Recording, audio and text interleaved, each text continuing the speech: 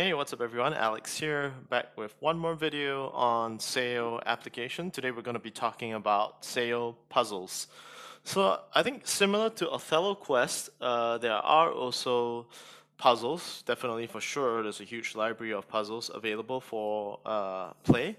So how you kind of can access these puzzles within the SAIO application is just go to Tools on the left, bottom tab.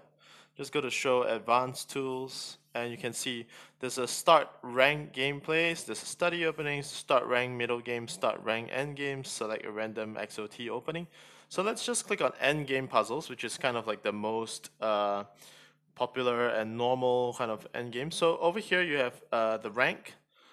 Your rank is currently at 1200 and you can start the test, meaning you can start the puzzle or you can exit the mode.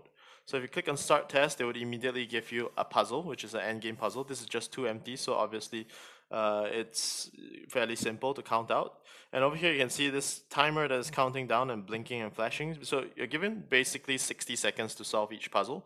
And then I think with every successful turn, you'll be able to get, increase in rating over here.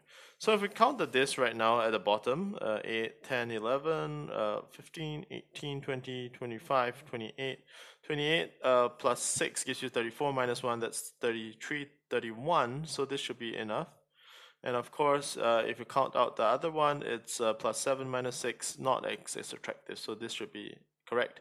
So once you hit on the move, you basically complete it, and you can see the rating has just gone up from, let me just go back to this. The rating has just, your rating has just gone up from 1200 to 1205, and at the same time, when you click on the correct move, they will show you the star, which is the correct one, and they would indicate for you the rating. It's -4 and +2.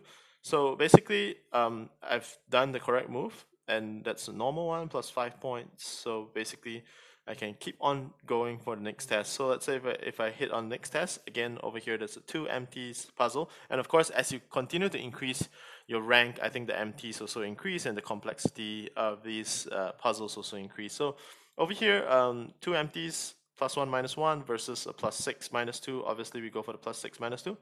So over here I hit on this and they immediately show the rating of both moves, and I'm correct this time, +6 normal, plus 11 points, and my rating has just gone up to 1216. So that's for the end game puzzles, and I think most software would have end game puzzles, but Othello Quest also has end game puzzles. And over here, if we just go back to the tools, so let's just exit this for now, and we go back to tools, and we go to advanced tools, and let's go to start ranked middle games. So over here, this is mid game, so we start the test. So I think this is a bit more interesting because mid game, over here, it's white's turn to move. Over here it says white move, and your rank is 1200, and over here you have 60 seconds again to kind of determine the best move for mid game. So I think for mid game it's always a bit more subjective, which is kind of interesting to try to find the best move because for mid game there are many ways to play it. So it's not like end game that is so rigid that you have to play a certain way in order to win by +2 or the perfect line. So I would say that, over here it's white's turn to play. We want to kind of regroup, and over here there isn't a nice move to play here. So maybe we'll go to c6 to try to establish c6 to try to get back to f3, regroup. That seems like the most obvious regrouping best move for me. And it's also in the center 16. Let's go with that one. So indeed, it's correct. It's +4. So it seems like I got the correct move. And now, after some running, they will tell you that, hey, this is the correct move. You +3 points over here. So you can, again, similar to the end game, you can always hit on next test just to test yourself. But I think, mid game is really interesting to kind of test your theory and your understanding of the game. So let's just exit the mid game test first, and then we can go to advanced tools again, and you can see the start rank gameplay and select a random XOT opening. If you start rank gameplay, I think it's basically playing an AI of a lower level, so you can also play against AI. Not exactly sure what exactly is this level set.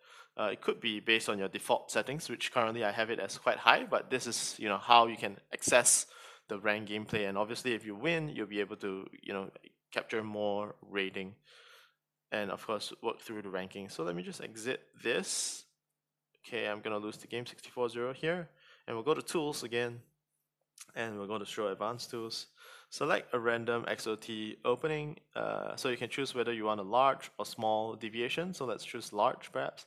And over here they will show you, hey, XOT large, and this is the opening, and over here it's in free mode. So if it's by default free mode, both players can actually play. Like if you're with a friend, you can just start off a game, it's fine. And if you click on game mode, or you can toggle to library, they'll tell you which one is the best move. So you can also evaluate it. So it's within the +-2 range. XOT is basically a random opening for the first 8 moves on both players' side. So yeah, basically try it. So I think that's all the modes that I wanted to cover for today, and hopefully this is interesting kind of side features of SAIO application that it might help improve your game. So thank you very much for joining me, and I'll see you in the next one. Goodbye.